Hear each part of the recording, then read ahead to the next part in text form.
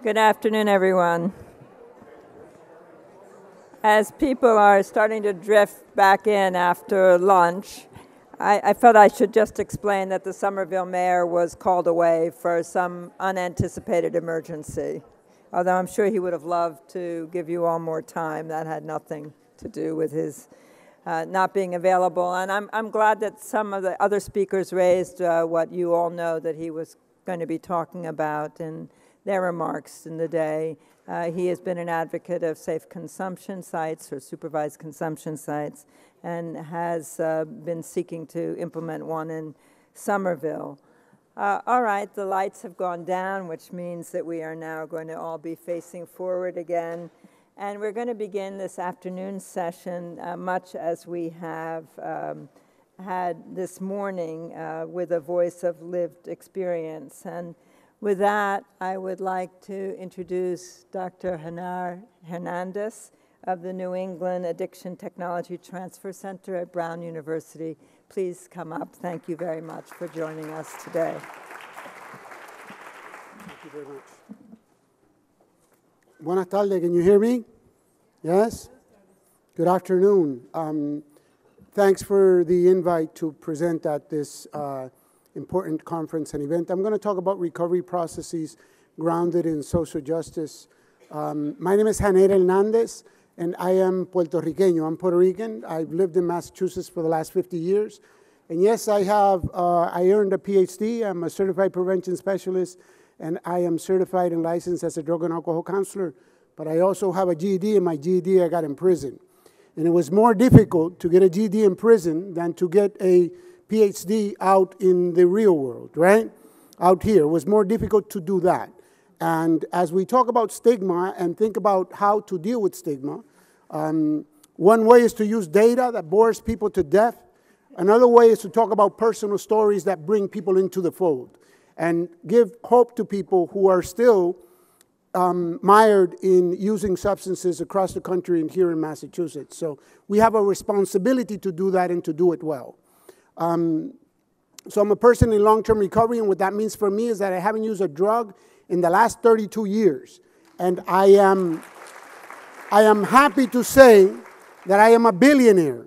I have 1 billion seconds in recovery. It's the only time that I'll be able to say that I'm a billionaire. But know that I worked in the field. I've worked in the field for 31 years, going on 32. Someone gave me an opportunity to work in this field when I just had that GED and I didn't know what I was doing. And I was taken aback because I said, these people are crazy. They gave me a job. I don't know what I'm doing. I don't think they know what they're doing. The piece in that story is that someone believed in me more than what I believed in myself. And we have a responsibility to do that with each and every person who needs help in our country, in our state, in our communities, in our agencies, in our neighborhoods. And I can't say that we always do that. I think that there's too much finger waving and finger pointing at people. We say that we understand the disease of addiction, but many times our response is riddled with stigma and a lack of understanding of what addiction is. So I worked in the field for 10 years with my GED, and I sat in rooms such as this, feeling inadequate and not brave enough to speak up, because many of you, many of us, many of lead with, well, let me answer that because I have a PhD, or let me answer that because I have a master's degree, and let me answer that because I know this because I work here.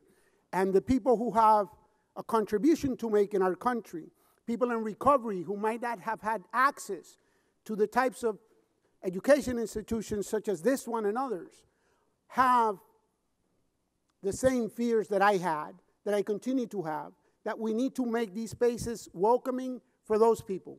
I can't tell you how many people called me and said, you're going to be speaking there? You're going to be speaking at that conference? I would like to go, but I don't know if that's a conference for me. You see the message that we sent to many people who need access to this type of conversation. I'm a person who talks a lot, so I have 11 minutes and 31 seconds left. I might say some things that are definitely going to make some people feel uncomfortable. And what I say to you is, when you feel uncomfortable, good. Because nothing has ever changed in this country or all over the world unless we make people feel uncomfortable.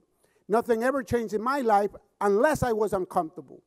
And if you feel uncomfortable, find someone to give you a hug, find someone, right, to speak to, that sort of thing. And then remember this: there are people today who just learned that someone died. There are people today who are planning a funeral.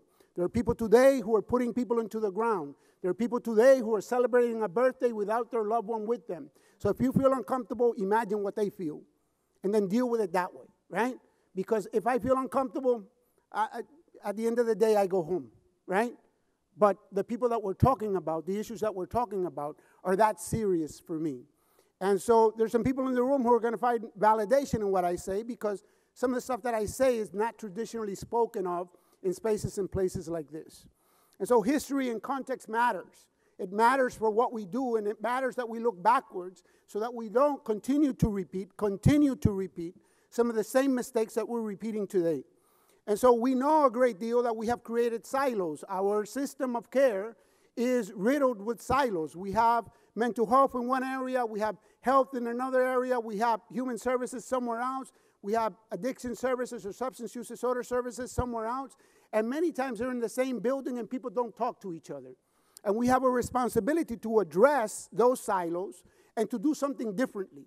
We have a responsibility to do that with policy, with actions, with behaviors, with our words, and we need to speak to these issues out loud, because the people who come to us, they are whole individuals, and we have developed systems, and we recreate systems that are fragmented and treat people in a fragmented way. You have a mental health issue, go over here. You have a substance use issue, go over here. And then these people don't do well speaking to each other.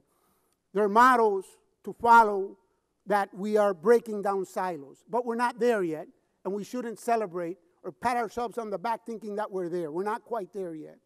The other thing is that our field has traditionally utilized punitive measures to treat substance use disorders. And we can't get away from that, and we continuously need to look at what that looks like, right? So funding, most of the funding for substance use disorders goes to what? Goes to treatment, right? It goes to treatment. Do we fund prevention? Yes. Do we fund it the way that we need to fund prevention? No. If you have kids and you're sitting in this audience, you want your kids never to have to need treatment, right? And so communities want that too. And we need to fund the entire continuum: prevention, intervention, treatment, and recovery supports, not just one portion of it. The other thing is that we have a flawed design. As far as I'm concerned, and what some of the research says, we have a flawed design in terms of how we roll out services, and for whom, and how are they designed, that sort of thing. We have a system that was designed for primarily white heterosexual males. That is problematic if you are a female, if you are a female with kids, if you are a female that's monolingual, if you are a female with kids, monolingual, and is gay, lesbian. Where do we go? Where do we send people? There's a flaw in our design in terms of how we do things. And many times we're replicating those designs in ways that have disproportionate impacts in our communities. If people have relapsed in our field, traditionally we've kicked them out. And if you notice, I don't have traditional slides. My slides are nothing like maybe you saw this morning or anything else that you see in the afternoon. I can do those types of slides too, and I do them, but not here. And so when people exhibit signs and symptoms of their disease, we have kicked them out of treatment. We still do that to this day. I meet people every day in my community and across the state and across the country where they said, you know what, someone kicked me out. I just met someone who said, I was a recovery coach, and they told me that I can't be because I don't have 2 years in continuous recovery. But I have 18 months, Hernández. A person with a huge heart with something to give back. We have a flawed design in how we treat our people within the workforce, and how we treat people walking through the door in need of services, or most of the people who are coerced into our system. The other thing is that we have locked people up. And that is a disgrace. And we should be appalled by that behavior. But it's not only that. We need to dive deeper. We have criminalized pigmentation of the skin, texture of the hair, accent, and all of those behaviors. We must never forget that we are in that space. We are in that space where my brothers and sisters are sitting right now in Concord, in Framingham, in Walpole, in all of these states and county jails across the country and here in Massachusetts, serving time, and the majority of them have a substance use disorder, and over 50% of them have a mental health issue. So we have criminalized health. And we should speak about that out loud and up front. It's not enough to just mention an opioid crisis. So we have mass incarceration. In 1970, there were 200,000 people incarcerated in the U.S. And right now, we have 2.3 million people incarcerated in the U.S., disproportionate number of African Americans and blacks, Native Americans and Latinos, and poor whites. And so something is happening within this system that we don't talk a great deal about. There's a lot of research and some talk about it, but where are the policies? Where are the practices in relationship to these issues? And do we have an opioid crisis? That is the question. Some of you might say, yes, we do, and I say, no, we don't. When we have a myopic view of what the crisis is, then our policies are myopic in solutions. And so we have a crisis in the criminal justice system. We have a crisis with substance use disorders that goes above and beyond just opioids. See, we have people using methamphetamines. We have people dying from alcoholism. We have people, right, with all kinds of substances. We have a crisis in health. We have a crisis in education. We have a crisis in mental health. We have a crisis with affordable housing at the community level, with employment opportunities, and we should be comprehensive when we talk about what the crisis is, as opposed to talking about just one piece of the crisis. Because when we focus on one thing, then we get what we get. Why do we declare a crisis now? And some of you will feel uncomfortable when I say this. We have a crisis now because young white kids from the suburbs are dying. And that's why we declared a crisis. But in the communities that I come from, we've been living in a perpetual crisis for decades. And what we've gotten, instead of a conversation about treatment and prevention, is prisons and jails and punitive measures. And if you wonder why the audience looks the way it looks, is because of how we do things and how we talk about things and our failure to be honest with ourselves in terms of what's happening. And our failure to look back and understand and look forward to understand what we've done. For people who look like me, who speak like me, who end up in prisons and jails when what they need, the only reason why I'm standing here with you today is because I got treatment. We need a process of humanization.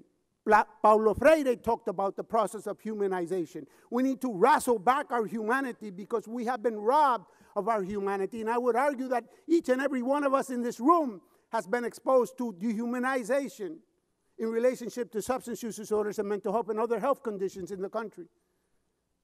And if you don't believe me, when you leave here today, you're going to come up at a street light and you're going to see people with a sign. And that sign is going to say, we'll work for food. Homeless veteran. I saw one interestingly the other day that says, need money for weed and pizza. I was like, oh shit, he got it right. Forgive my language. He got it right, right? You smoke some weed, you get the munchies, you want some pizza. And at that person, we have a different attitude than the person who stands there without a leg, who says, I'm a veteran. Why is it different? Because we have been dehumanized. We talk about, we're not biased, I'm not biased. I'm not judgmental. I treat others the way that I want to be treated, and I treat everybody the same. All of that is a crock of shit. We are extremely biased individuals, human beings are. We are highly biased, and if you're sitting in this room and saying, I'm not biased, you are, you're just judging a lot of people, or you're judgmental, I'm not, you're judging a lot of people, then you're judging me too. Because either you agree with what I'm saying, or you disagree, and that's a judgment. And we shouldn't be treating people the same. You are not the same as you are not the same as you are not the same as you are not the same as you, and so forth. I have no business. It sounds good, right? It sounds good to say that we treat everybody the same, but we shouldn't. We have a lot of similarities, but we have a lot of different needs as well. We need to fund a true public health approach. The entire continuum, prevention, intervention, treatment, and recovery supports, and not just one thing. We need to be strength-based in our approach to these issues. We need to be trauma-informed, but we also need to be social justice-informed. Let us never forget that the data that the commissioner of Massachusetts presented, right, talks about disproportionate impact. African Americans and blacks are dying at disproportionate numbers in this state. Latinos and Native Americans are dying at disproportionate numbers. And when we have a myopic view of what the crisis is, we come up with policies that are myopic, and we feed disparities in our country and in our Commonwealth. We have a responsibility to address this in a different way. And that includes the multiple pathways of recovery. You know what is the most talked about pathway right now? It's been talked about at this conference nonstop. Medication-assisted treatment, medication-assisted recovery. And many people are talking about it like that's the thing for everybody. Medication-assisted treatment for everybody. Medication-assisted treatment works. And I know plenty of people where that works, but that is just one pathway of many. Many. Most people get better. If you read research, most people get better even without treatment. And so we have holistic approaches. We have exercise in recovery. We have faith-based in recovery. We have medication-assisted treatment in recovery. And we also have harm reduction at our disposal. And if you cannot support any one of those pathways, just get out of the way and let someone who can do that work and do it well. But don't be an obstructionist getting in the way and saying, oh, we shouldn't have safe injection sites in Massachusetts. Why? Are you going to use them? No? Then get out the way. Because I know plenty of people who can use them. I know plenty of people who can use them. We need criminal justice reform in this country and in this state. And it's not just about criminal justice reform. We also need restorative justice. Right now, the last data that I read, Massachusetts, about $200 million made from the sale of marijuana. The people profiting from that are by and large white heterosexual males. While my people sit in Walpole, Framingham, and all of the county jails across the state, across the country, for the same marijuana that is now legal to sell. But our people get to sit in those jails doing time. We have a responsibility to speak truth to power and to do something about that, right? I just got the time, and I'm over time, but I just have one more slide. This one. Our workforce should look like the people who are walking through the door.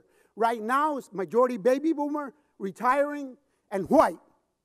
The majority of the people walking through the door are young, dynamic, and very diverse.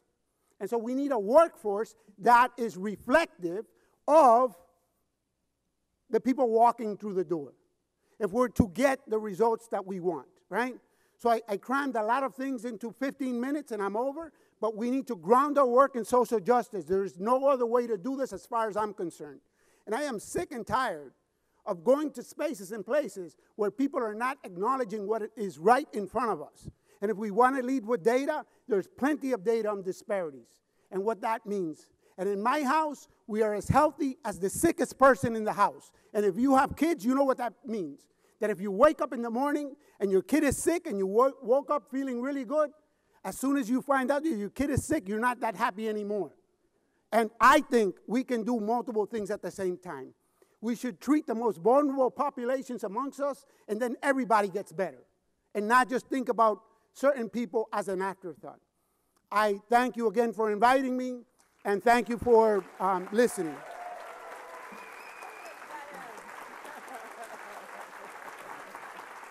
Look, you got to turn around.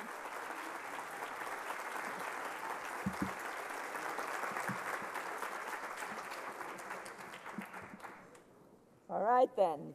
I guess you liked his slides. That was wonderful. And now we're going to move on to the next panel. Can I ask you just to start taking your places as we move into the next session? This is our second panel of the day. And we are now going to be discussing something that's really relevant to the conversation that we just had, stigma and enforcement and punishment. It's my great pleasure to introduce Dr. Kimberlin. I'm looking for my notes, Kimberlin. I know you, but I don't know your many titles. Here we go. Dr. Kimberlin Leary, who is an associate professor of psychology at the Harvard Medical School and an associate professor in the Department of Health Policy and Management. We've recorded some podcasts that are still getting finalized, but we had a great one together. It's my pleasure to turn it over to you and to ask you to introduce the panel. Thank you so much. Thank you.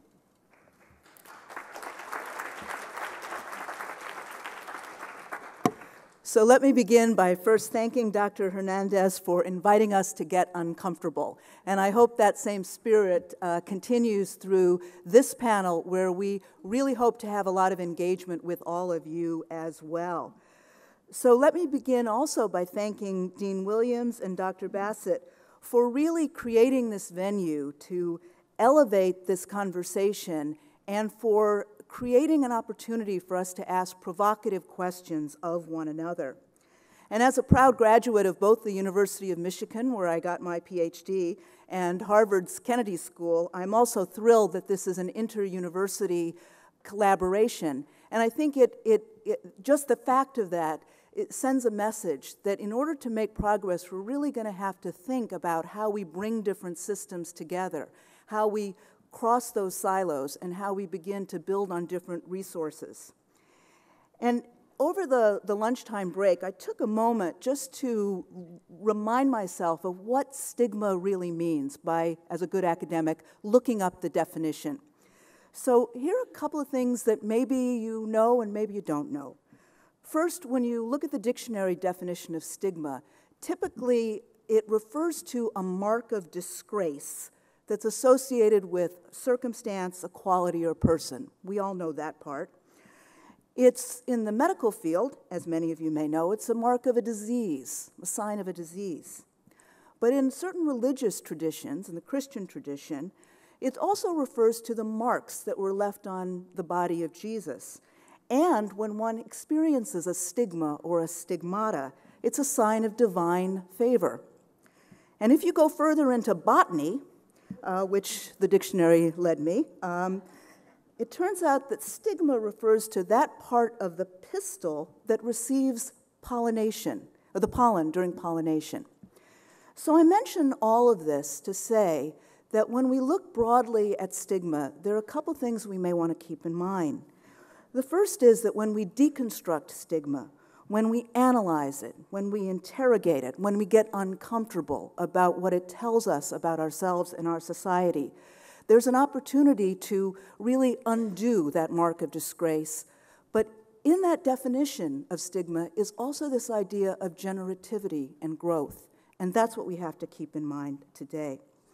So to that end, our goal is to move from public health and health, which we already have done by virtue of the artwork outside, and beginning with a keynote by a historian, to now talk about other systems that are critical to this conversation on stigma, namely criminal justice, law enforcement, and harm reduction. So let me introduce my four colleagues very briefly, because their long bios are in the program. And then we'll follow the same format as before. Each will have about 7 or 8 minutes to make a presentation. Then we will have some conversation and interchange among the panelists, and then we will open things up to you and have an interactive discussion. So Dr. and Professor Leo Beletsky is our first presenter. He has joint appointments at Northwestern University in both the School of Law and the College of Health Sciences. He also directs the School of Law's Health Injustice Action Lab. Lieutenant Detective Patrick Glynn is a 34-year veteran of the Quincy Police Department and the commander of the Special Investigations and Narcotics Unit. He's also an adjunct faculty member at Eastern Nazarene College, and he is a founding member of the Norfolk County Prescription Drug Monitoring Program and director of the Quincy Naloxone Program. Mr. Gary Langus is an independent drug policy professional and a longtime harm reduction specialist. He is the founder and president of Frontliner Consulting, a role that he held until just recently, but for over 13 years. And finally, Professor Barbara McQuaid is from the University of Michigan, where she teaches criminal law, criminal procedure, and national security law. She was appointed by President Barack Obama to serve as the U.S. Attorney for the Eastern District of Michigan, where her office brought cases involving public corruption, terrorism, drug trafficking, and civil rights. So with that, let me turn it over to the panelists.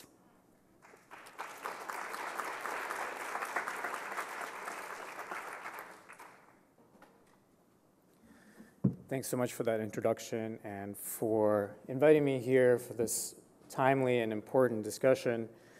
Let's see. How do I advance the slides?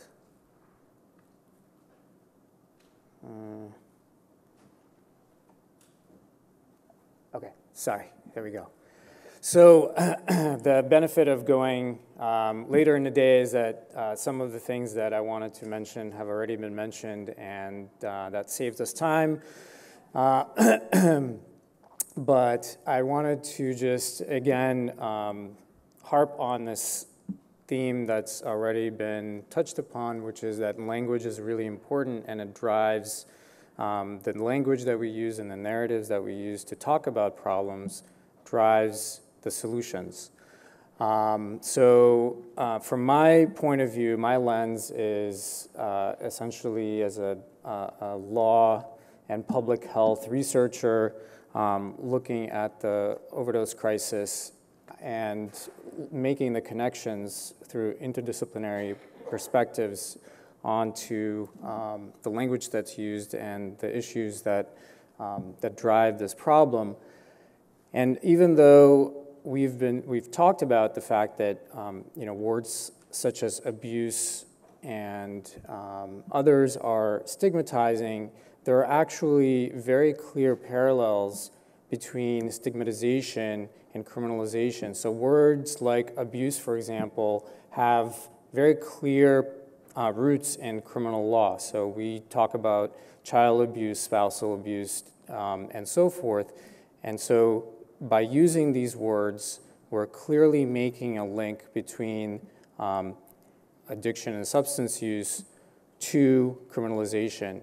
And maybe the overarching framework for my talk in general is that criminalization and stigma are really closely intertwined. In fact, criminalization is stigmatization. It's a normative statement that a society makes about what it considers to be criminal behavior, a behavior that should be stigmatized.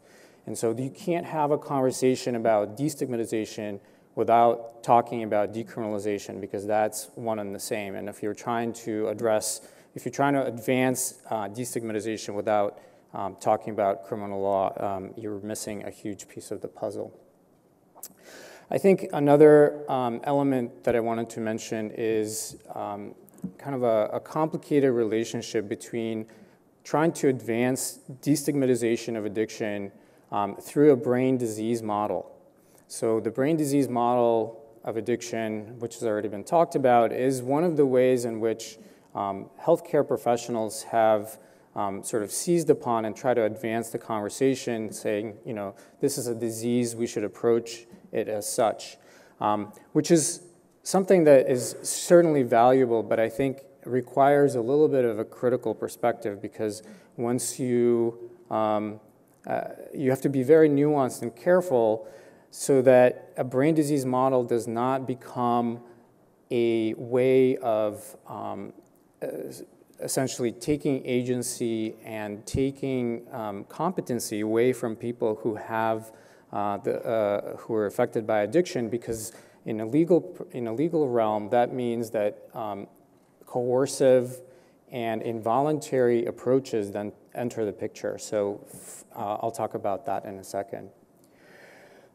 And then the third thing that I really quickly wanted to mention is that in many ways, if you're trying to use punishment, whether it's in the criminal justice system or in the healthcare system, as a way of moderating the behavior of people with addiction, you're missing the clinical definition of addiction, because one of the key elements of the disease of addiction is approaching continuing compulsive use despite negative consequences. So if you're trying to use negative consequences to influence the behavior of people with addiction, you're missing the entire definition. And then Dr. Wakeman already mentioned the Changing Narrative initiative, which has a lot more information about these particular elements. So very quickly, I wanted to talk about the role of law and law enforcement in this conversation about stigma. As much as law codifies stigmatization, its enforcement also, the way that the law is enforced also can shape and be an expression of stigma. So for example, the way that we enforce law to make our systems equal and sort of addressing addiction in the way that we address other physical and mental health issues, the law is not actually being enforced. So we have good law, we have positive law, and we are not enforcing it. The issue of coverage of healthcare coverage for addiction treatment is one of the elements of this. So the Center for Addiction, Lindsay Volo, who is here, who is a former student, has done really great work where the Center for Addiction has demonstrated that essentially parity requirements are not being enforced even though they're codified in law. The other element that I wanted to quickly mention is that law enforcement, even though we talk about the fact that we're now kind of approaching it from a public health standpoint, the law that codifies addiction from a criminal justice perspective is still very much alive and well. So this graph demonstrates the enforcement and prosecution of drug-induced homicide, which is essentially when someone dies, the law enforcement goes after the person who distributes drugs and charges them with murder, homicide, or involuntary manslaughter. And so these prosecutions have been skyrocketing, really challenging this idea that we're taking a public health approach. We're still very much reliant on criminal justice punitive approaches. And the folks who are prosecuted under these laws typically are friends, partners, co-users, are not really the kinds of people that you imagine would be prosecuted, which is, sort of drug kingpins.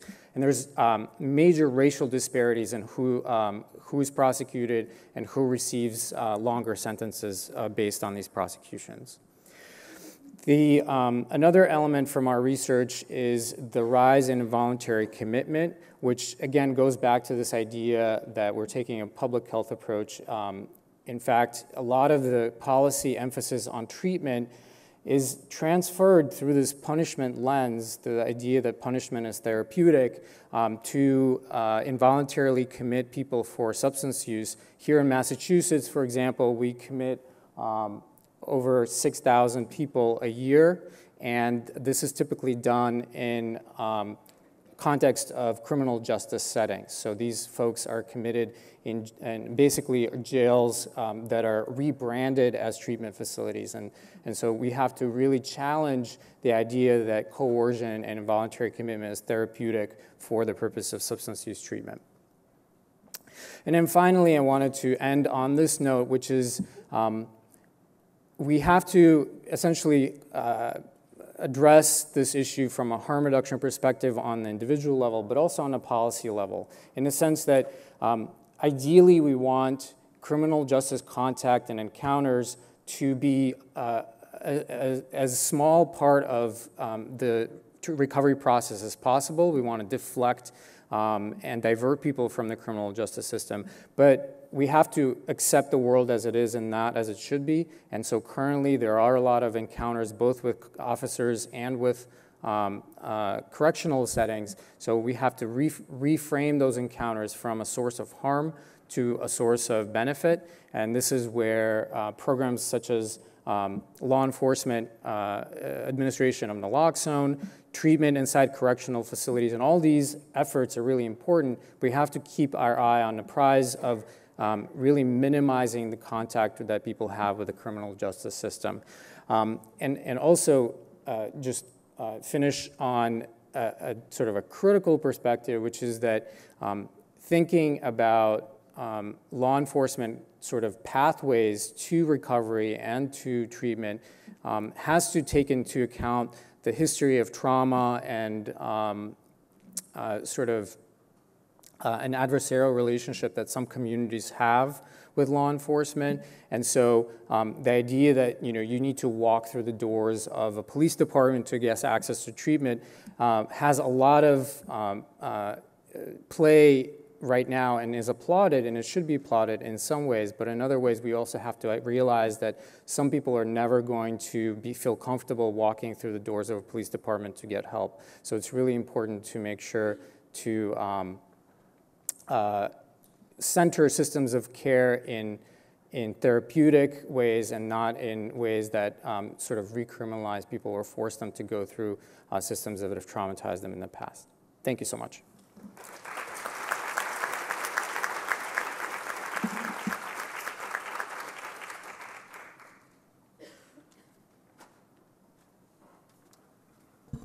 Good afternoon. We spoke a little bit about being uncomfortable earlier. I think I'm the only police officer here, but I probably don't feel as uncomfortable as some of you being in Patriot territory, like Dr. Bassett from New York and a few other people. So we share that, okay? I kind of look at myself as a law enforcement practitioner with a very large practice, and people come to us voluntarily. So as we go through some of the slides that I have here, it's how does a drug change a life, a community, and a society, and how did we get to that point? And let me see if I get the right button. Okay, good. We have 5 pillars that we go by in the city of Quincy. Prevention, education, treatment, enforcement, absolutely. We're out to enforce the laws against the drug traffickers, and we know that the people that have an issue need some other avenue, not assault. They need to get out of the criminal justice system and go into some type of treatment. And through our district attorney's office, Michael Morrissey in Norfolk County, we've had numerous programs. One is called the biodiversion program. So when we disrupt an organization, we know that there are people that are going to be looking for their next source. That's going to be inconsistent, and that's going to be the time that there's prevalent for an overdose and possibly a fatal overdose. So we go back and we look for the customers, which we know, they're all local, and we give them a card. And they have that card. Excuse me for people not from Boston, sometimes I lose my R, okay? We give them that card, and they can go to a service called Bay State Community Services for a tailor-made program for themselves, and there's nothing hanging over their head. So I kind of think of ourselves, or myself, as a representative, probably one of the largest harm reduction responder groups called the police. We just don't use that word sometimes, those 2 words, harm reduction, but we practice it every single day. And our R is obviously for recovery, to reduce the deaths, and we know this is going to be relapse, and we want to re-enter the community. We want that person to re-enter the community. We have various programs for that also. And I kind of have this up here, and it's kind of good that we're here after lunch because people have to focus and say, are those things really spinning? Yes, they are. One of the biggest portions is obviously law enforcement, Narcan and naloxone out on the street, excuse me. Back in 2009, Quincy was a pilot program with the Department of Public Health here in Massachusetts. We trained all our officers, and we deployed it out on the street, and it made an incredible impact. There was a lot of negativity at first. People didn't think police should be administering that medication. As time went on, the entire perception of the police changed. That's 2009, 2008, 2009. We're talking 10, 11 years ago. This is really cutting edge, and I don't like to use that term. But for police to be delivering a medication, we saw that change. And what we want to do is get them to the hospital alive, get them into a treatment facility, a secondary facility. And now we conduct home visits. They're called leave behind. There's a lot of different things. We call them home safety visits, post-overdose visits. We go with some outreach workers, 2 police officers, and a clinician. And we leave material, counseling, and it's for both the family and the individual that overdosed because they have to heal together. And we also train them in Narcan and leave Narcan. And we've been pretty successful. We've had 4 or 5 additional reversals with the Narcan that was left in the house. So we call that a very successful operation. We've done close to 400 of them, and we've been able to get into the home almost 97% of the time in order to deliver this extra medication, obviously, the naloxone, along with information that family members who have been living with this have never known was out there. They never knew that there was help for them. And that's coming from the police. That's like, wow, police do that? The next thing is we know the fentanyl. Obviously, Dr. Rao went through this earlier, the percentages of fentanyl being mixed in with the deaths. We're seeing an incredible amount of fentanyl actually taking the place of heroin. It's also being mixed and sprinkled in marijuana. It's being put into cocaine, and also now we're having a surge of methamphetamine. And people will go, I only do cocaine, I don't do that other stuff. Well, Narcan, naloxone reversed you. There was an opiate in there. It turns out it's fentanyl. So people are not aware of what's out on the street, and we're bringing that to them. Just a little thing here, the financial cost of an overdose. We have the stagnant cost of what it costs for 2 officers to arrive in a cruiser and so forth. Same as a fire department, what it actually costs for a fire to disperse. Now, whether some communities have a split tier, we have a split tier. We have a private ambulance company, Brewster Ambulance, that services our city. So there's an ambulance cost and the fire service cost, and then obviously the cost for the hospital. And if we take a look at that phenomenal number at the bottom, and it does fluctuate here and there by community, but it's very significant. If we can get people into treatment through our biodiversion program and through various other aspects, we're going to save a lot of money. And we take that funding and bring it into the treatment side and counseling. Because as a great congressman once said, if there's no vision without funding is a hallucination. And that's what we want to get away from. So this is a very busy slide. I understand, I'm sorry for it, but it gives a little bit of the stats they talked about earlier as far as our home visits go, the resources we leave, the training and the naloxone. I think is one of our flagship items in this whole program, is because I don't believe other programs do that involving the police, and we want them to heal together and get them back into society. And we see a reduction in collateral crime, as I call it, purse snatching, house breaks, car breaks. We see that go down when people go into treatment because they're not looking for funds to go out and purchase drugs. And how did we get the officers on board? Well, we got them on board because we changed their mindset. We started looking at this as an individual, okay, as instead of just someone that's out there. This is a problem, there is no doubt. And the stigma involved with it. Here is a great story. One Christmas, I got a package at the police station. It came in, it was nicely wrapped. I said to one of my detectives, I said, go down 1 floor into another office and open that for me, will you please? So I didn't know what was going to be in it. So he did, and he came back up, he showed it to me. It was a pair of pajamas and a note, and it was from Brad, someone I had arrested a number of times in the past. It said, thank you, thinking of you during the Christmas season for all you've done for me. And it was almost like opposite day. He had turned the corner, and that was his epiphany, that we were on the same side of helping people. So I looked at the pajamas, and they were beautiful. They were very high-end. But down on the leg of the bottoms, there was this yellow, beigeish, metallic tag. You know, the security device that you can't leave the store with? So one could gather how he got it out of the store. So I didn't know what to do with it, so I did the right thing. I went back to Macy's, they took the tag off, and I regifted. But the point of that story is that the stigma was removed between us. It's no longer them and us. It's no longer the warrior and the guardian. It's people. It's people, and we need to know that. And as we go through this, I hope that we can come to that point, because there are many programs out there. The stigma of the police, law enforcement, as I said, I'm just a law enforcement practitioner with a large practice, and people can come to me, or sometimes I go to them. But when they leave my office, they don't go into a cell. They go into some type of treatment, hopefully. Thank you.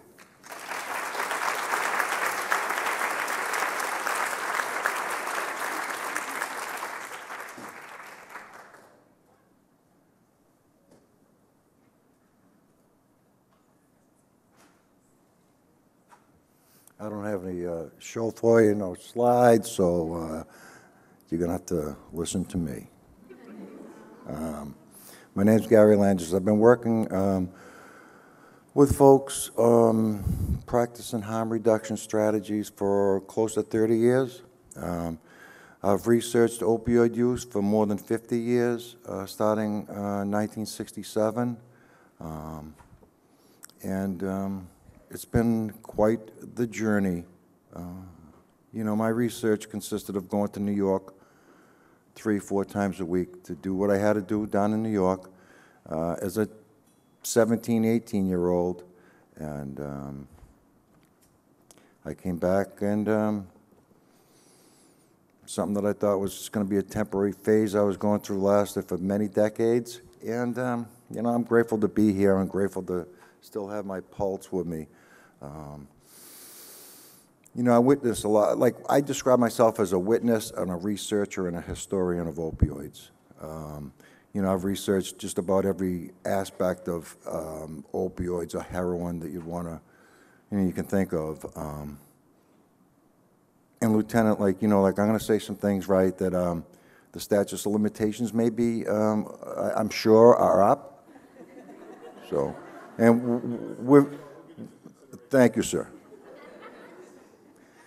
Yeah, so like most of my experience after like really dipping in and doing the hands-on experience with opioids, starting to work with folks who use drugs, started like 30 years ago, and you know, it was because of watching friends that I had. I hadn't been using, you know, any heroin for a while back then, and then I started to watch some of my friends disappear in front of me from this disease that they described, you know, in horrific ways. Was you know, HIV had come on the scene in the 80s, and my family and friends, a lot of them have gone on from, you know, having the virus. So that's what got me to. I was like into making, you know, like I wanted to become rich and be retired down in Key West someplace. That was supposed to happen 20 years ago. It never took shape. But I started doing some volunteer work around that time, you know, and it was mentioned before, ACT UP and the AIDS Brigade, the first folks, you know, some of the first folks that started giving out syringes. And in my case, it was like, it was an orderly, I think, or somebody from one of the large medical centers that caught me using down in the basement of the hospital, and he asked me if I wanted some clean, sterile syringes, and that was in like 1986, I believe, and that was my first introduction. So when I started doing the volunteer work around HIV prevention, I hooked up with a lot of folks doing syringe exchange, and that's what we did for a long time. Until 1993, when they had 4 programs, I believe, needle exchange programs in Massachusetts. But there were still other communities like Lynn, Lawrence, Lowell, Revere, Saugus, Gloucester. You know, all of those cities. I come from the North Shore, and they were in the wrong zip code to protect themselves from HIV. So we formed an organization, and we started doing syringe access and syringe exchange, all different kinds of models, like home delivery and things like that. And even though they had needle exchanges in Massachusetts, you know, all of us that worked for that group, probably about 90% of us were arrested. I was put on trial. That lasted 3 days, found not guilty. You know, and I just,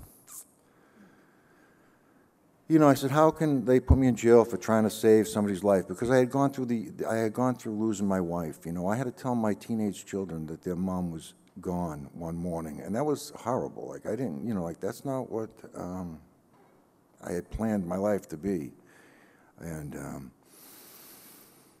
you know, so I had to do something, and I made that commitment that you're gonna do this work until there's no more HIV infection, and that was my commitment back then. And I've carried on and continued to do that stuff with a group of advocates that and activists that like have blown me away and taught me so much. I've had so many great teachers in this life, and like one was a gentleman from Chicago, and we were down in Miami in the 90s, and he was telling me one of the initiatives he was doing was naloxone distribution to persons who use drugs.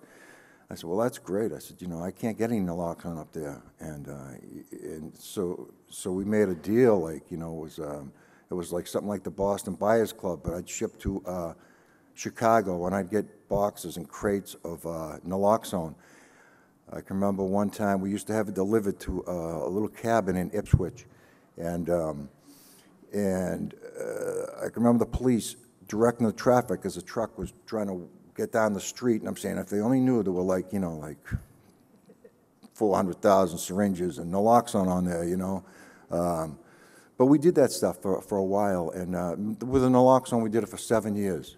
until the city of Boston started their own program using some of our data, using some of the intake forms that we had at the time, the enrollment forms, and they started one in Boston and Cambridge. And that went on for a year until the commissioner at the time was, I'm going to forget, John Auerbach, that's correct. Thank you, Michael. I know that's your voice. Yeah, and he started 8 programs, and one of them was a place where I was working, so they funded us to do it. And it was all legal now. So everything I had, you know, done and my crew did before that, you know, like, we were like, it was all legal now. The fun was gone, you know? And then I started to meet folks like, you know, Lieutenant Glenn and Captain Piccirillo from the Revere Fire Department, talking about how we can get naloxone onto his fire units. And, you know, that was a big thing in 2009, 2010. I think they started in 2010, a little after Quincy. And, you know, like, I've really come to enjoy working with law enforcement, and these were the folks that chased me around when I was researching drugs. They chased me around when I was, like, trying to prevent disease and death. You know, like, I felt like I was harassed. And now I've been working with law enforcement since then, you know, about 2007 or so, and I love doing it, you know, and, you know, it's gone from doing those post-overdose door knocks to, you know, now I meet with the officers and the outreach team about trauma. You know, we have a meeting before we go out, and then we have a debriefing when we come back and we talk about trauma. We have law enforcement and us, we have the same customers. And, you know, when I first started working in that setting, there were a lot of junkie talk, stuff like that. But, you know, like Lieutenant brought out, culture started to change inside the departments I was working in. And that really, it just gave me a good feeling. And we, I think we work together now, and I continue to do that today. You know, I work with a lot of law enforcement organizations, and I work with harm reduction folks. And there's a, you know, what I try to focus on what we have in common, not our differences, because, like, I have a lot of differences with a lot of people, you know. And if I stay on those differences, I'm in trouble, and the people I'm trying to serve are in trouble.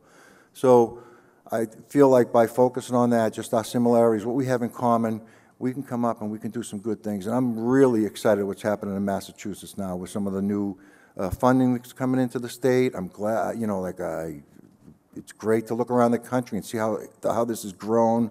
And I just look forward to tomorrow and see what that brings. And thanks for inviting me today. Thank you.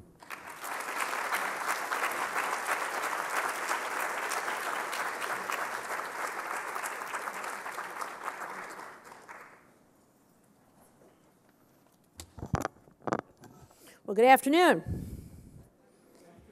Dr. Leary and Dr. Brumett, thanks so much for the invitation to be here today. I feel a little bit in the minority with my colleague from the law enforcement community as a fellow veteran of the world of law enforcement. And when I come to conferences like this, I am struck by the extent to which medical professionals blame themselves for the opioid epidemic. We heard this point earlier about this Catholic guilt, like it's inherently bad to prescribe opioids.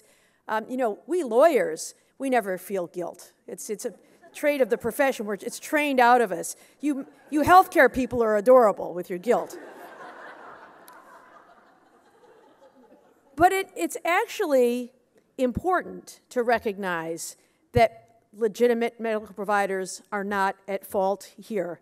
Because of some of the points made here earlier today, Dr. Legacetti talked about this, that some of the limits that we are putting on access to pain prescriptions are causing harm to patients who need it and can't get it. We're stopping legitimate doctors from doing the work they need to do because there are illegitimate doctors who are breaking the rules to abuse patients. And let me tell you something. They don't have guilt either. If they're violating the first rules, they're not going to worry about violating the secondary rules. One of the stigmas, I think, that faces the medical profession is this notion that doctors have caused the opioid epidemic by overprescribing medication. Now, certainly, we have seen a time in history when legitimate doctors may have unwittingly prescribed opioids and contributed to the start of addiction, but I don't think they are the ones to blame for this epidemic. Instead, there's a group of people who deliberately exploit addiction to make money. These are the real culprits, and these are the people we do need to train our sights on in law enforcement. I know there's been a lot of talk about decriminalizing opioids and decoupling treatment and law enforcement, and that may be true when it comes to users of drugs. But criminal law, in my view, is all about stopping powerful people from preying on vulnerable people. And that is what is driving the opioid epidemic. I attribute it to three factors, three drivers that are pushing the opioid epidemic. In my work as U.S. Attorney in Detroit, we found that, number one, it was a small percentage of doctors who are nothing more than criminals with a medical license working out of pill mills. Two, street trafficking organizations who switched from cocaine and other drugs because they found it more lucrative and less heavily penalized to distribute pills than it was to distribute other traditional street drugs. And finally, drug manufacturers who know exactly what they're selling and putting out there, and they're profiting from it. Let me talk about each one of those briefly in turn. At the federal level, we are not so interested in prosecuting the user of drugs. We utilize the scarce resources of the federal government to go after drug trafficking organizations. And at the federal level, a big group of drug traffickers are these corrupt doctors who set up pill mills and use their medical license to divert medicines to people who are abusing them. A big focus of our work was Medicare fraud. Medicare fraud costs taxpayers $52 billion a year, and it's committed by these corrupt doctors who are submitted fraudulent billing to the Medicare program to increase their own profits. And in recent years, law enforcement has been able to detect a lot of this by using data. It used to be we would sit back and wait for whistleblowers and cooperating defendants to tell us about people who were diverting medicines and fraudulently billing Medicare. But in recent years, agents at the FBI and Health and Human Services have access to data that shows who the outliers are when it comes to providing certain treatments or certain tests or prescribing certain drugs. And one of the correlations they found is that those who are the highest prescribers of opioids are also the highest people who are providing particular services and tests, because they go hand in hand. The opioids are the kickback for the patient to agree to submit to other tests, nuclear stress tests, x-rays, injections, or sometimes no services at all, but just a signature saying that they received those things. The opioids are the lubricant that makes the Medicare fraud go. The doctors want to use patients, exploit them, use them as commodities to bill Medicare for millions of dollars. And in exchange, they write a prescription. The person's only too eager to get it. And so they set up pill mills all around our state. We had one in Ann Arbor, Michigan, where I live, that prescribed over 1.5 billion doses of prescription pills, profited to the tune of $4.5 million, and many people would line up outside the door to get those pills. They came from out of state, passing by other pharmacies, because they knew that that was the place where they could get services that they couldn't get in other kinds of places. So it is these corrupt doctors, not the good doctors who are serving their patients, a very small percentage of doctors who are the ones who are putting these drugs on the streets. And let me tell you, in Michigan, we have changed some rules to try to limit the abuse. Things like you must have a bona fide relationship with a patient, or there are limits on what you can prescribe. Do you think that a doctor who is going to bill Medicare fraudulently cares very much about these rules? No, they create false records to show that they're complying with these other things. They'll see a patient. That's all you have to do to establish a bona fide relationship. And so they're violating all these others, which are preventing legitimate caregivers from treating their patients, but it isn't stopping the corrupt doctors from pushing more drugs on the streets. And so what happens? These pill mills are fly by night. They come and go. What happens when they leave? That's when people turn to street drugs, street traffickers, and buy drugs, use drugs like heroin, which is laced with fentanyl. It is a cheaper additive that drug traffickers use to spread the profits even further, which we know can lead to fatal overdoses. So those are two of the drivers. And the third driver, of course, is the manufacturers who know that these drugs have addictive properties and yet mislead the public about them. We have seen the Sackler family and Purdue Pharma in negotiations now for a $3 billion resolution of thousands of lawsuits. Great work here by the U.S. Attorney's Office in Boston against Incense Therapeutics that convicted 5 executives for bribery and false representations about the addictive properties of some of its drugs. Those are the real drivers of the opioid epidemic, not the legitimate doctors who are helping their patients. So you can put your guilt away, and let's focus our enforcement efforts on the real wrongdoers here. Thanks.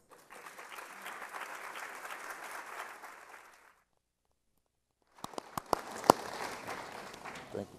So we have now a different set of ideas about the challenges that we're facing. And if the mark of an adaptive challenge, as we sometimes call it, or a wicked problem, is that the challenge looks different to different stakeholders and different groups, I think we have a version of that here, looking through the eyes of both the criminal justice system, law enforcement, and through the important way in which each of the panelists so far has talked about the importance of individual people and what those individual, let's see, I'm getting a little, my mic.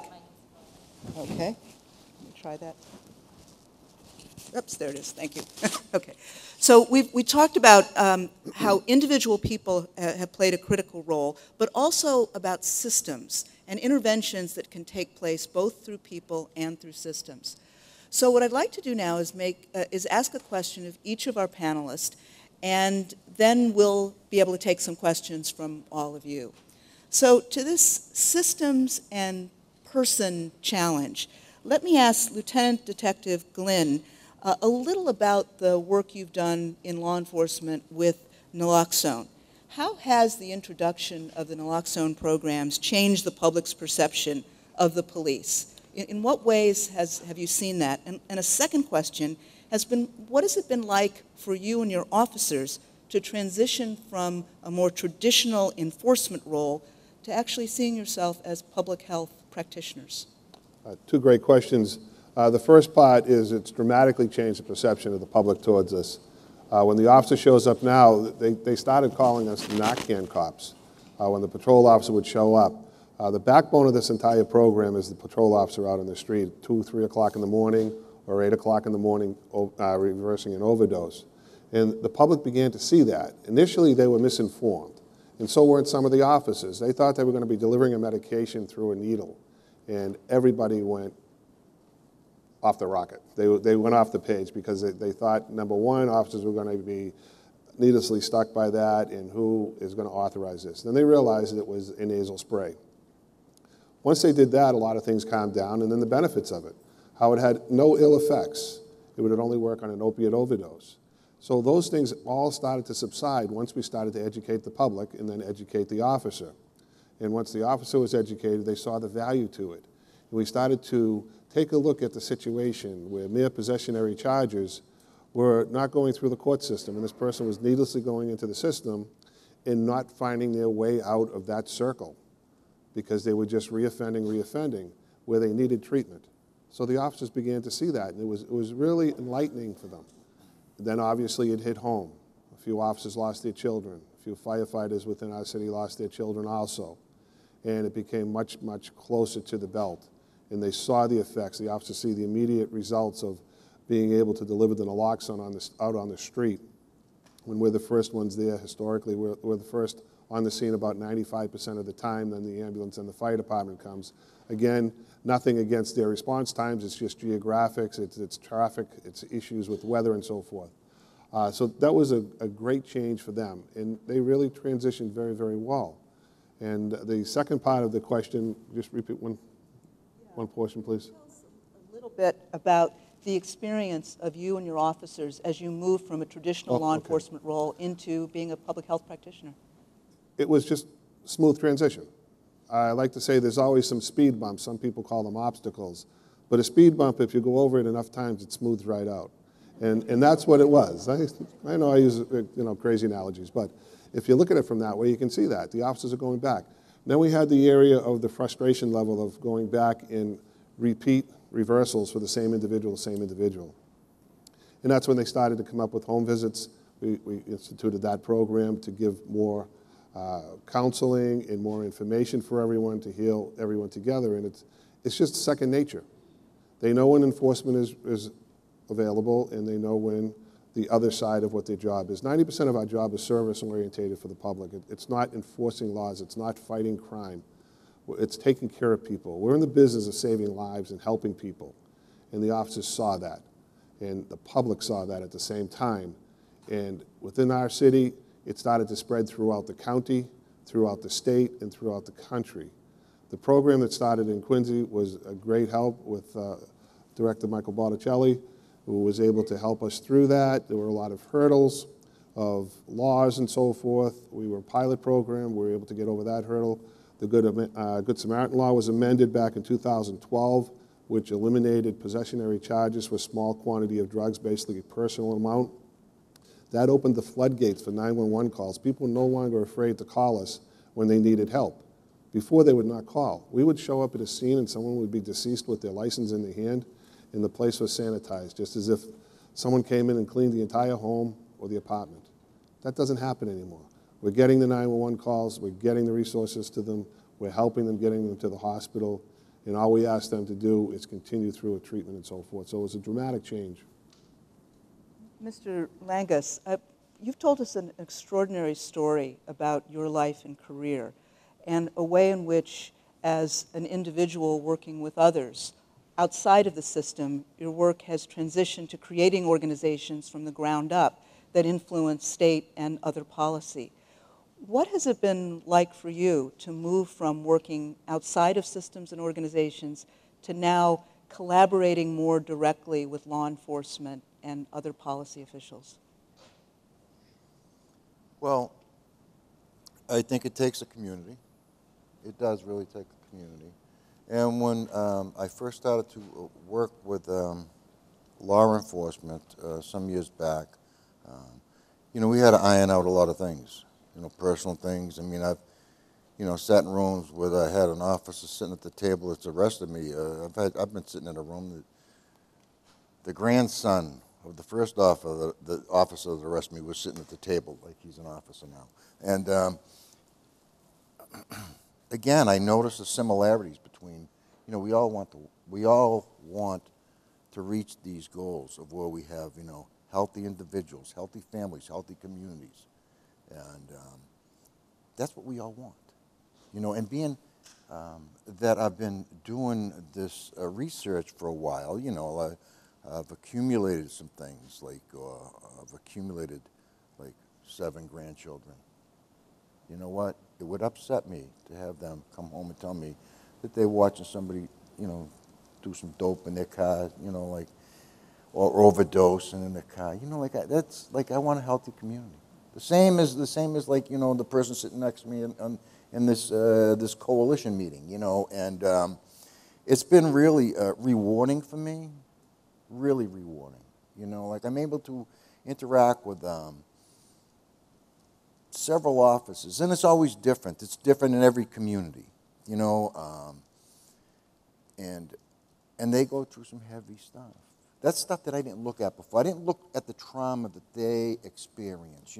It had to be, conveyed to me that, we started to talk. We're friends now. Do we agree on everything? No. But the things we do, that we have in common, we can come to a point. I know you want to. Let me ask you another question from your work in harm reduction, a more specific question about some of the supervised consumption sites. What would you like those who haven't been a part of the harm reduction movement to appreciate about those sites? What is your view of them, and what do you want the general public to understand? Well, I think you could guess my view. But You know, the way I look at it, I can remember back in 2005, there was a gentleman that overdosed on the Boston Common, and the only response he got from his overdose was have his picture taken by a Boston newspaper and plastered on the front page. And as you know, they showed him, like, you know, as he was high, you know, he died.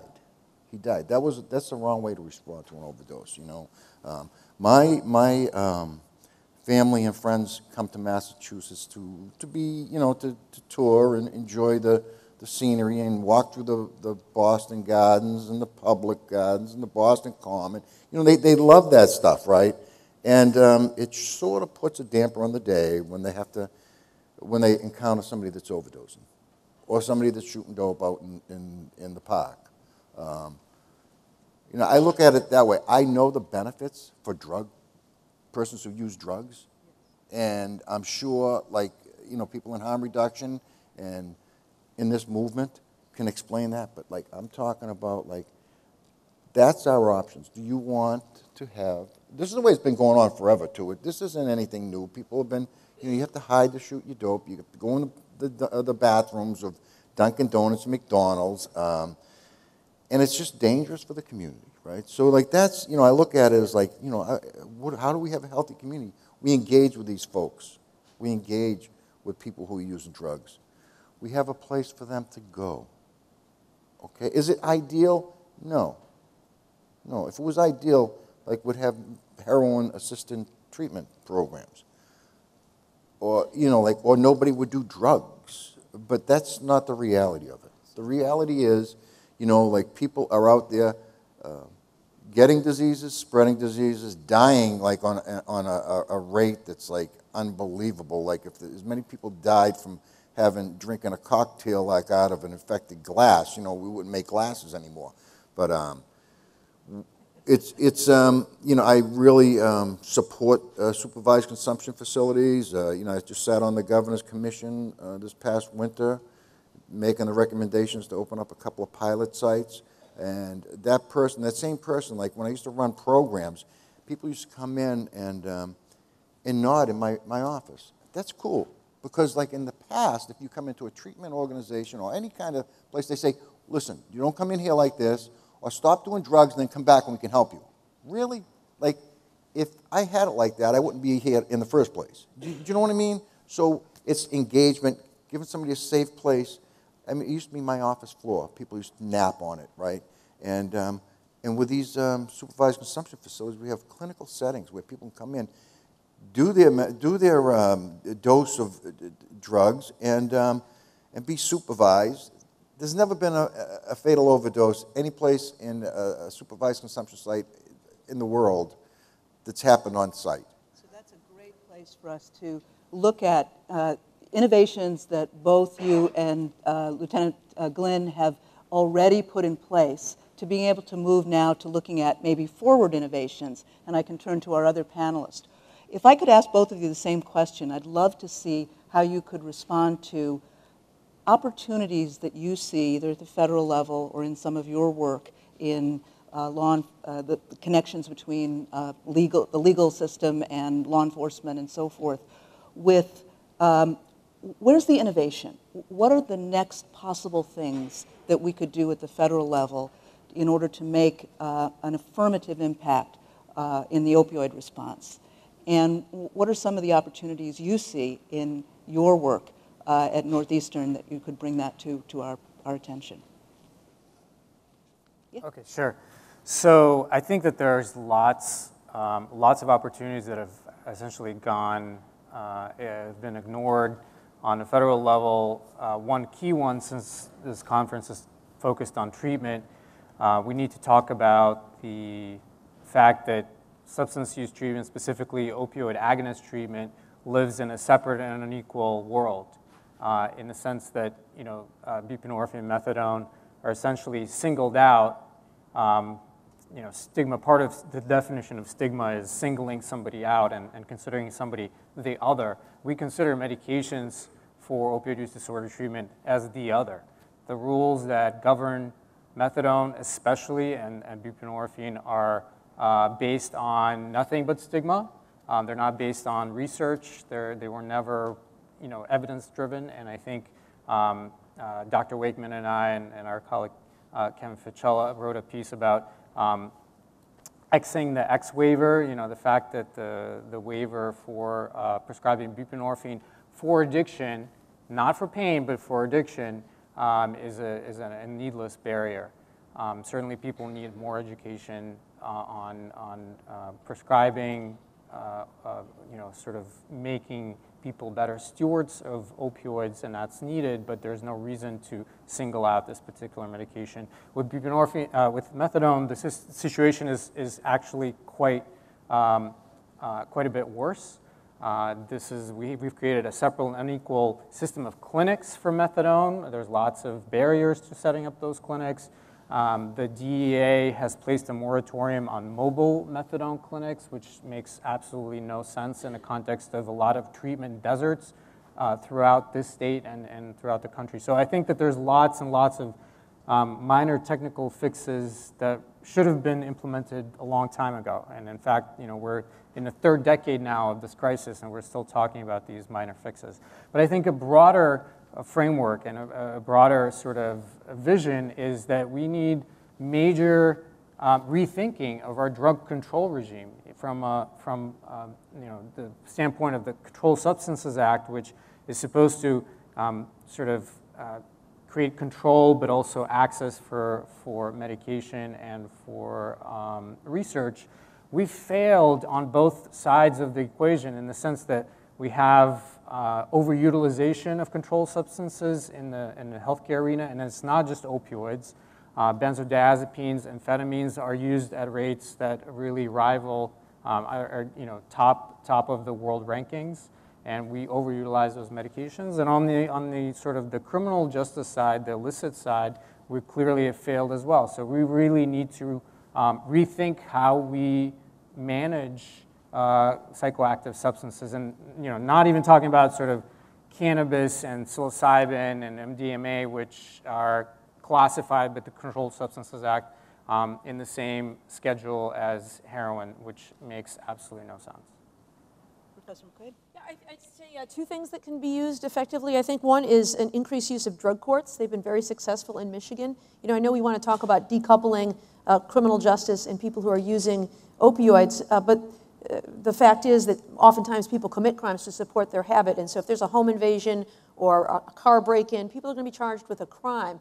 But drug diversion courts can, instead of putting them in a custodial situation, put them in a treatment situation where they can solve their problem and avoid recidivism. So that's number one. The other is sometimes people who use opioids do end up in jails, and in jails they're not getting the treatment that they need. There's some folks here from the Community Foundation for Southeast Michigan who are working on this problem in Michigan and trying to help jails provide treatment for people who are inmates there. And one of the obstacles to success is their fear of diversion. If they are in the business of dispensing drugs, the concern is what happens if some employee steals the drugs or sells them on the street. And so perhaps grant opportunities to help them develop compliance programs without tapping into their already stretched resources could be a way of getting treatment for people who end up in jail. So as promised, we want to turn this now over to you to open up the conversation.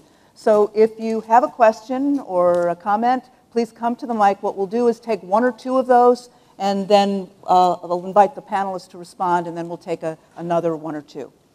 Please. I think this is set for somebody who's 12 feet tall. Okay. And I can't tell if it's on. Is it on? I have a little bit of cold. Hi, good afternoon. I want to say thank you so much. Please let us know who you are. Oh, my name is Kathy Keegan, and I'm a community activist from Somerville. I would love to hear more community voices at these kind of forums, but I want to really thank our international colleague from France. I think we do get a very myopic view, and I think I have one comment and one question. The comment is that I feel really strongly that there's a lot of really brilliant, passionate, well-intentioned white people in public health, and we have to really ground ourselves and read our history, our American history, because our healthcare system is really based on racism. And the 1619 Project, which I don't know if people have heard of that, come out of the New York Times. I have a whole section on health, which talks about things like so-called medical experiments that were permutated as, I can't even say the word science at the time, to say that people with dark skin didn't feel pain. They did experiments, they did things without anesthesia, and that's part of our medical background that we need to know. So my question is, relating to the international perspective, why aren't we talking about Portugal? Because they are the one country that I know of that has actually implemented system-wide changes to make this not a criminal problem, but a public health and a health problem. And they talked about stigma in ways that, again, it relates back to the racism. Like, we are talking about this in this forum at Harvard because it's affecting white people. But what they said in Portugal was that everybody knew somebody. So that's what decreased the stigma. It was somebody in your family. It was somebody at work. It was somebody that you knew that was using opioids. And so that gave them the social will to change their system. And they have really good data, so how come we're not talking about that? And if anyone else is going to take a trip there, a public health trip, I would really like to go. Okay. All right, thank you. May we get another question, please? Hello, hi. My name is Bridgette Davis. I'm a doctoral student at the Harvard School of Public Health. I appreciate this woman's comment and also the diverse perspectives on this panel. I wanted to mention, this is kind of more of a comment, I'm sorry, I know people hate that, but I wanted to talk a little bit about the death toll associated with the opioid epidemic. We know that it's not just overdose, we know that it's bloodborne illnesses, as our speaker earlier spoke of, but also police kill people who are addicted all the time. My mother was a widow at 28 when a police drowned her husband in a puddle after he stole something for less than $50 to support his addiction. And there's very good reasons why people are not excited or engaged around police being the people who provide harm reduction, because in many instances, they actually provide the most harm that can happen. So if we can talk a little bit about the reality of what it means to encounter individuals who don't necessarily understand and also pack a lot of stigma and racism into this space. And also the trauma associated with not just the individuals who has experienced that, but the families. My sisters grew up without a father because of his addiction, and who knows, maybe he would have been alive today if he was allowed to heal versus being killed. So thank you. Thank you very much for sharing your story and for raising these critical questions to let us know how deep the challenges go and the way in which innovations may not be perceived as welcoming, even though very good thinking is behind them. We'll get to that in just a moment. Let me take one more question, and then we'll turn it back to the panel. My name is Thomas Oyoung. I'm an Episcopal priest from Philadelphia. Came up here specifically for this conference because I'm on a crash course to learn about this problem, because at least 3 families that I know of in my congregation have been struck by tragedy, and I want to find a way to challenge the congregation to turn their grief into ministry or action or resistance to this problem. I have 2 questions which I hope will have brief answers, but before I do that, I would like to address the eminent person, a guest from France, and what he said, which got a nice laugh from y'all, about Christianity and Judeo-Christianity and our concept of suffering. We do talk a lot about suffering. Our major figure did suffer and die on the cross. I don't believe that he did that so that we could all extol suffering and want to perpetuate it. I think he did it for the opposite reason. And we talk about suffering, but we also talk about hope and love and justice. And I've been so appreciative of everything that's gone on, especially Professor McQuaid. You released a tension that I've been feeling all day about who the real purveyors of the evil.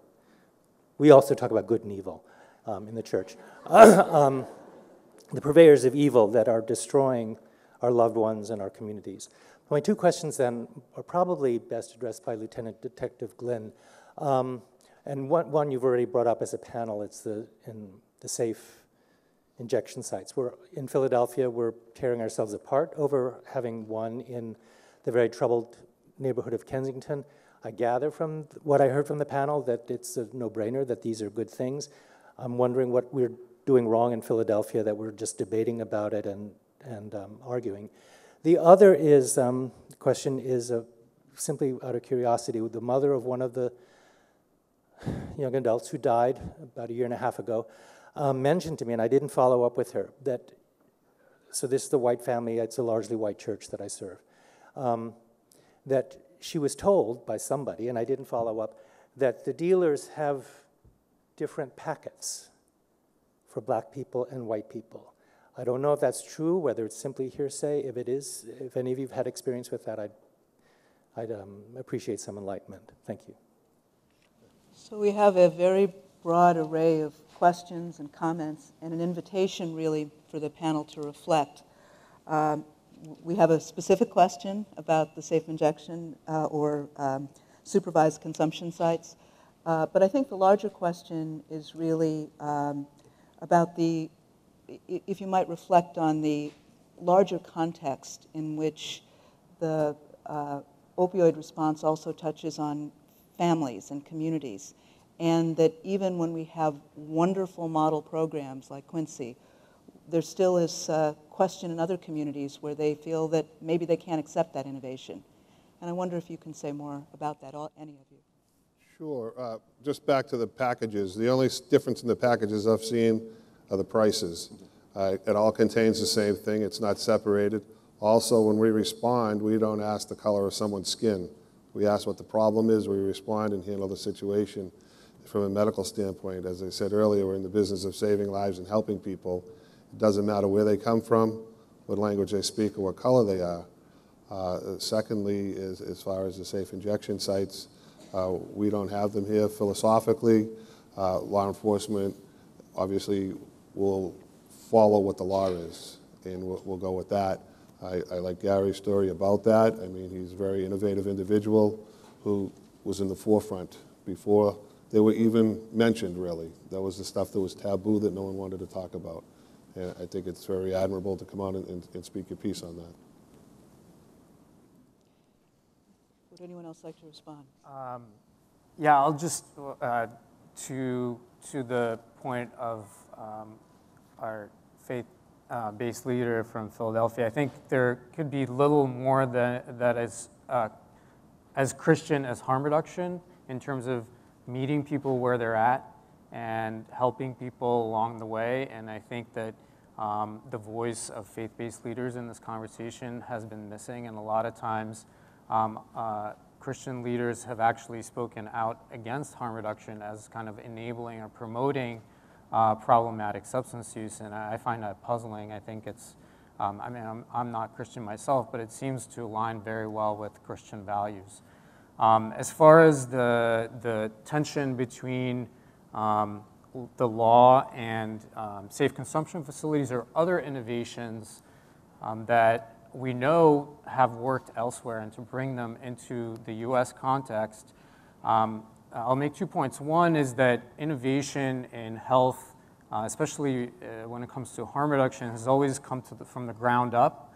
All of those wonderful things that Commissioner Burrell mentioned were initiated by people like Gary, who were activists and who were engaging in civil disobedience for many years and going to jail sometimes for that. And so and that's how progress has been made elsewhere as well, where the law stood in the way, but people persisted, and eventually the law was changed because they persisted. So I think you know, the idea that we need to change the law in order to proceed with public health innovation actually is not reflective of the lessons of history. And in the context of the safe consumption facilities, we're talking about enforcement discretion in the same way that federal law enforcement practices enforcement discretion when it comes to cannabis, which is now just a fact of life in many states, the majority of US jurisdictions.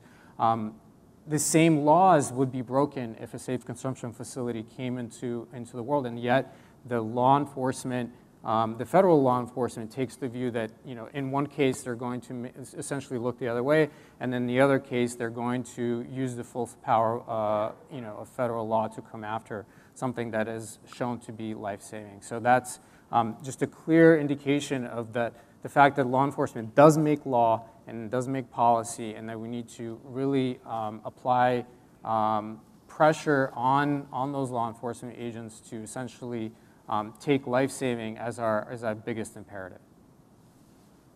Mr. McQuaid? Well, I think that the question, especially speaking about the religious origins of some of these problems, is a much deeper question, which is why do people become addicted to drugs in the first place? I think there is a feeling of hopelessness in our country caused by a number of things, including the head-spinning pace of technology, those who sow distrust and hatred in people who are different from us and other, a sense of if you have problems, there's someone else to blame, and other kinds of things that cause people to feel hopeless and turn to things like drugs. I think we yearn for real leadership that will help us come together to solve our problems as opposed to dividing us to expose our differences. So in bringing things to a close, I just want to acknowledge again the comment that was made from the floor around officer-involved deaths in communities, because I know it reminds all of us that the professional roles that we have and the innovation that we sponsor can be perceived very differently. We certainly know that in the healthcare world, that we may intend to be offering beneficial intervention, and it's viewed very differently on the basis of history. I think what we've seen here today is a conversation about innovation that can be realized, change that can take place, but that it takes a long arc of time, and it takes a lot of creative people coming together and being willing to hear one another out. So I thank all of you for joining us today, and I thank you for the questions from the audience.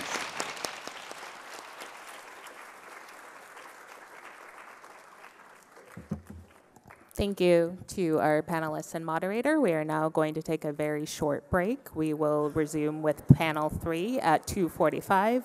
Again, 2:45, we will start panel 3. Thank you.